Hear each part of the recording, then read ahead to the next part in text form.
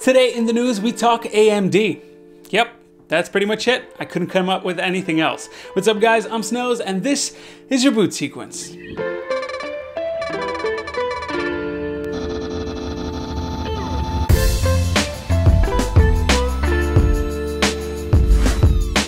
So, let's get into it.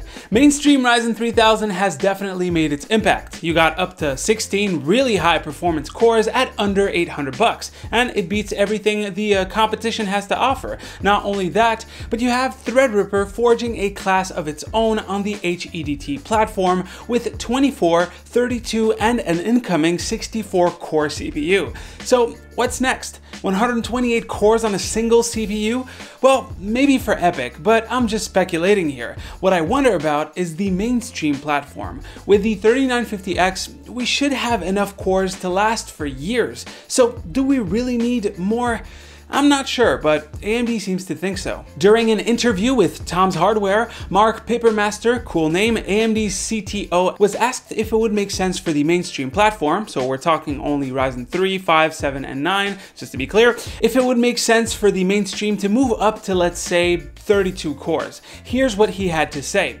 I don't see in the mainstream space any imminent barriers, and here's why. It's just a catch-up time for software to leverage the multi-core approach. But we're over that hurdle. Now, more and more applications can take advantage of multi-core and multi-threading.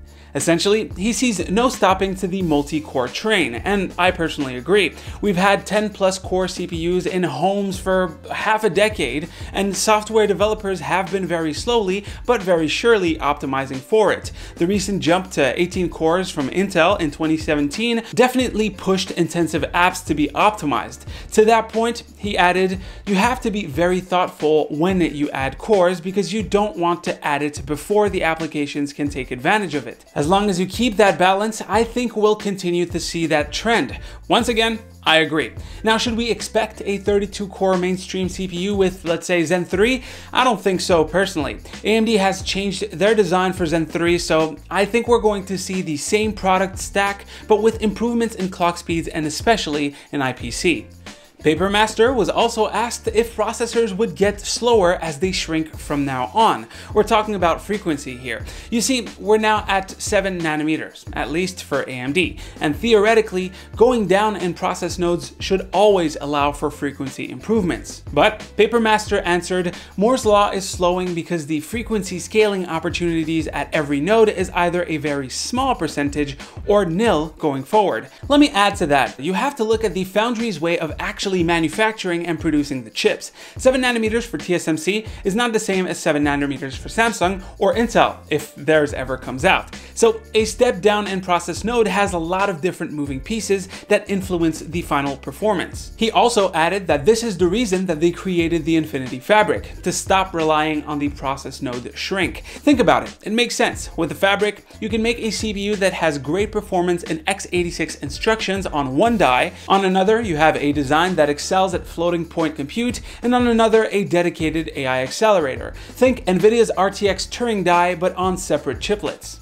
Another point which has been discussed during the interview is SMT4, the possibility of running 4 threads on one core on AMD processors. We heard rumors that Zen 3 would feature the technology, but Mark seems to be rejecting the idea and thinks that it's a little too niche. He even said that clearly there are some workloads that benefit from it, but there are so many others that it wouldn't even be deployed. I agree, let's focus on core count and frequencies first. Mark Papermaster. This man has been AMD's CTO for so long, from their downfall to their rise back from the ashes. I mean, he saw the $2 stock prices. I just want to give him a simple congratulatory clap. Thank you very much.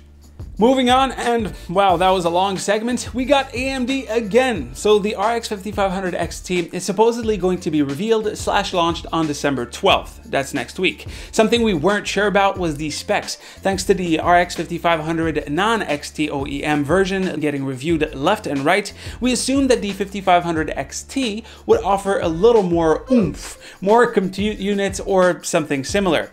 Well, according to a report from videocards.com, the 5500 XT will feature 22 compute units and 1408 stream processors, exactly the same amount as the non-XT version, which is odd. I mean, there is a 5500M out there with the full 24 CUs of Navi 14, but it seems like it's exclusive to Apple. In any case, AMD's marketing materials on the RX 5500 series has been a pretty big shit show since the announcement, so maybe the non-XT gets 4 GB of memory and the XT gets 8. If not, then they better crank that clock speed on the XT version. Anyways guys, that is pretty much it for the news today. Hopefully you've enjoyed. If you got any questions or comments, you can leave them down below. As usual, you can click right here to see the latest video, right here to subscribe to the channel, right here. Stay frosty, my dudes, and I'll see you on the next one. Oh yeah, I'm back again. I haven't slept all night.